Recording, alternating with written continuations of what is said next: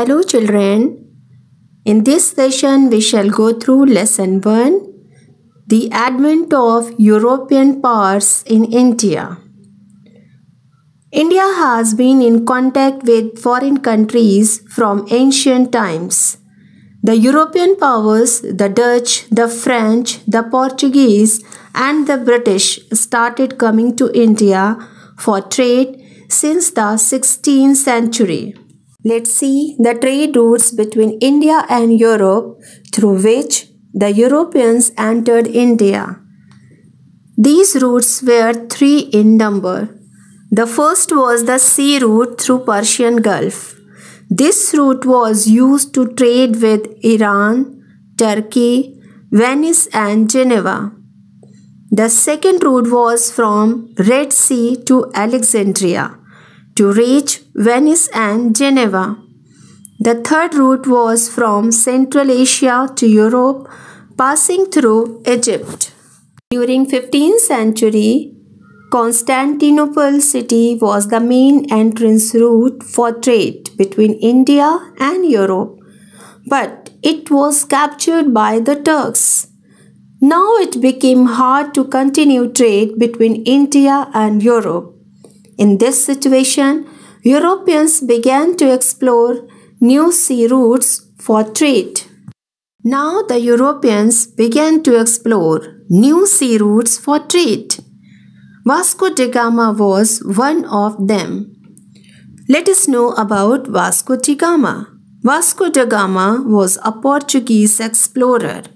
He discovered a direct sea route to India. It was through the Indian Ocean. This discovery marked the beginning of the Europeans in India. After the discovery of new sea route, gradually the Portuguese controlled the trade route through Indian Ocean. They earned very high profit by trading in cotton, silk and spices of India. They also established their trading centers at western coast of Goa and Damandeep. After the discovery of new trade route by Vasco da Gama and the success of Portuguese in trade, other traders from England, Holland and France started visiting India. They established their colonies here. The sequence of arrival of the European companies was as follows. The Portuguese came in 1498 AD and they established the Portuguese East India Company. The British 1600 AD they established the English East India Company. The Dutch in 1602 AD they established the Dutch East India Company, and the French in 1664 AD and they established the French East India Company.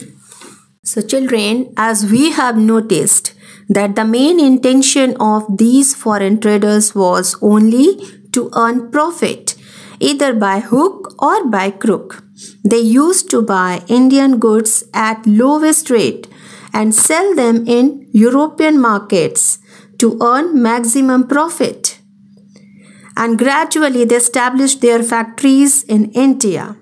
और इसके अलावा वो भारत के राजाओं और यहाँ के rulers को वैल्यूएबल गिफ्ट्स भी देते थे, जिससे कि इम्प्रेस होकर के वो यहाँ पर उनको अपनी फैक्ट्रीज और कॉलोनीज बनाने के लिए जगह दे दें. That's all for today children. Goodbye.